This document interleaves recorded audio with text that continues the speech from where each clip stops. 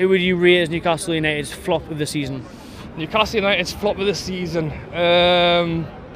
There's a couple. I mean, you could say Muto, but then again he's never got a game. So is that a flop or is you don't know? I think I'd probably go Kennedy because of what he showed, and I mean I was one of them in the summer. I said we need to sign him.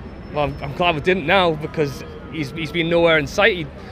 I think since the penalty miss against Cardiff at the end of the season, I don't think we've seen him again. So I've no doubt he'll be gone come the summer. I mean, everyone was crying out for a permanent signing with Kennedy, but imagine if we had to pay that 20-30 million that Chelsea were after. And I'll admit it, I was one of them. I was saying 20 million paid. But yeah, there you go. Flop of the season?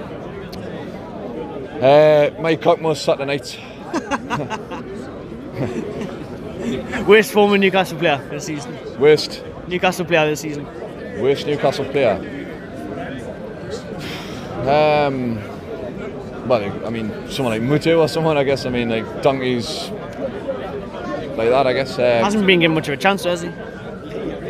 Not well. I mean, when I've seen him, I thought he was. When Perez has a bad day, it was his afterbirth, I thought. But yeah, I'll give it a Mutu. But he's got a nice smile. Flop of the year? Kennedy. No question about Kennedy. We're expecting so much from him, especially we wanted to break our transfer record. Trying 30 million. Pay it. I pay it. Now Chelsea want 30 million. I wouldn't pay 3 for him now, man. Not a chance. Not a chance. So crazy. Easy, Kennedy. Flop of the season? I'm gonna say John Joe Shelby. Absolutely love the guy, but I expected a lot more.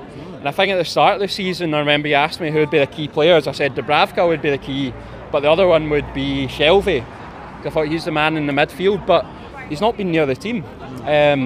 He's been out with injury, lost his place, and hasn't got back.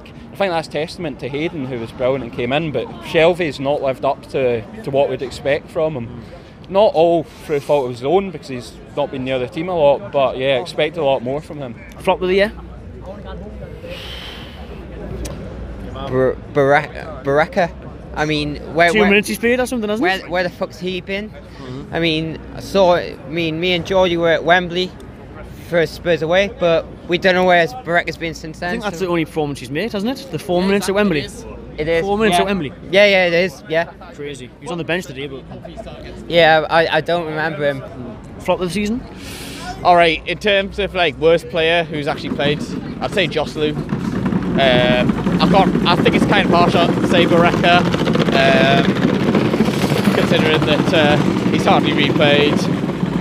I think in terms of this biggest disappointment, I'd say Kennedy, but worst player, I'd say Joselu. Flop of the year?